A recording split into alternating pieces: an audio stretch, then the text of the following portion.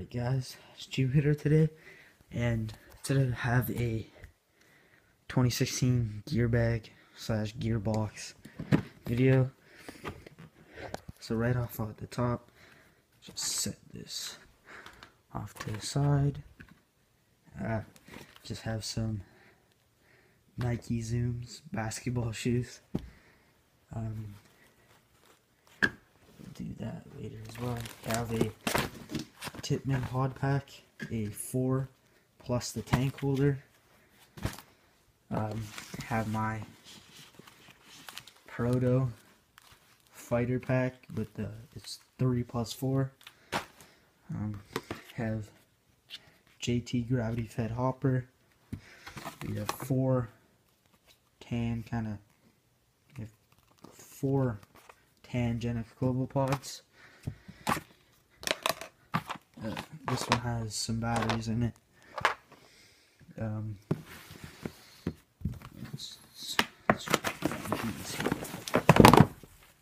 So these are my pants. These are the dye blue, black, and gray re-series.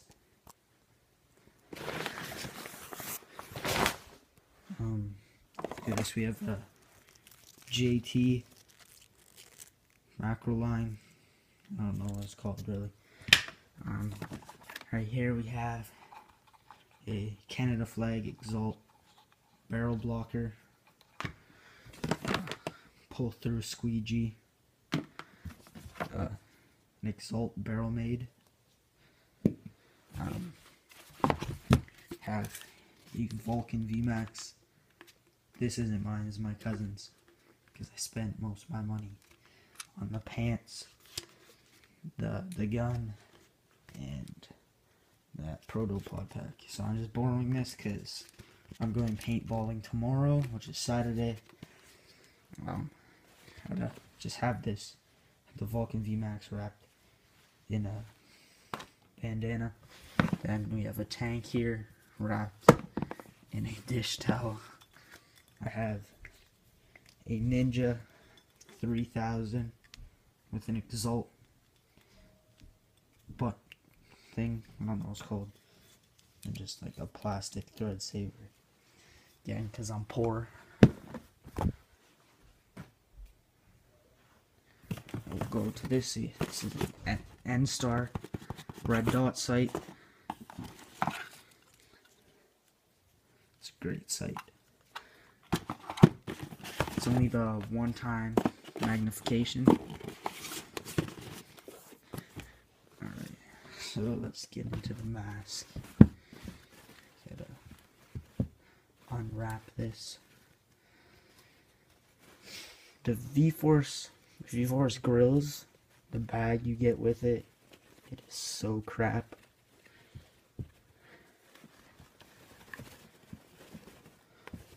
Yeah, so like I have the string just wrapped around the top because as soon as I went to tighten it, the whole string came out of the top. There we go, I got it off. So these are the special edition ice. Very, very nice mask. Very high quality.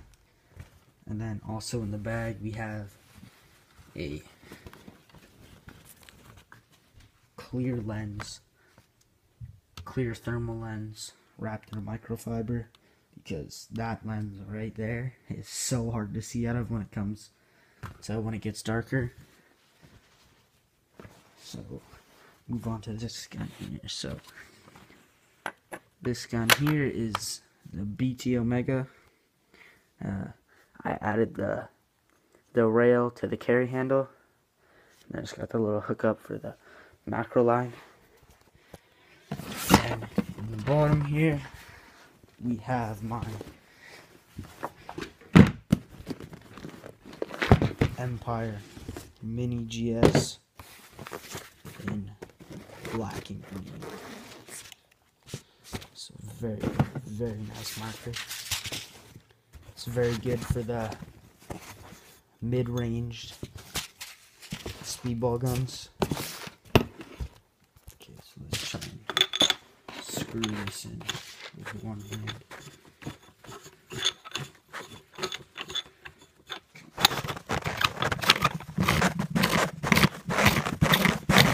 I'm not gonna screw it all the way. There we go. Very, very nice marker. If you live in Canada, this thing's like not 400, yeah, 400 like 80 something bucks.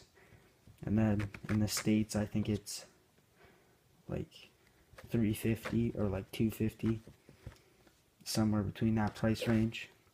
Yeah. Thank you guys for watching, and see ya.